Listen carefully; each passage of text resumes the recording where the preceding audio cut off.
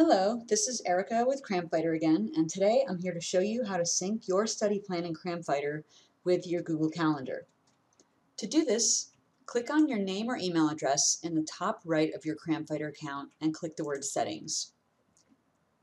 From here, simply click Connect and then sign in with the email account of your choice if you happen to have multiple Gmail accounts on this browser.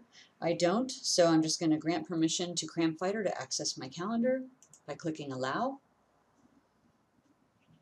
Once you do that, the sync of study tasks into your Google Calendar starts happening in the background.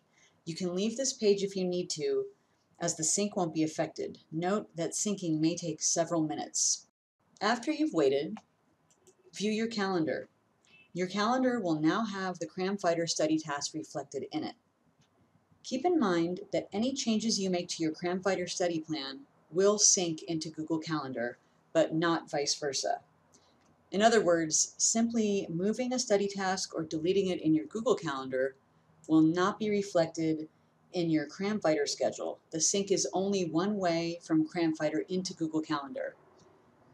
If you do want to manage your schedule, you actually want to make your changes directly in Cram only by using the rebalance feature or by using drag and drop, and then the task will automatically sync into Google.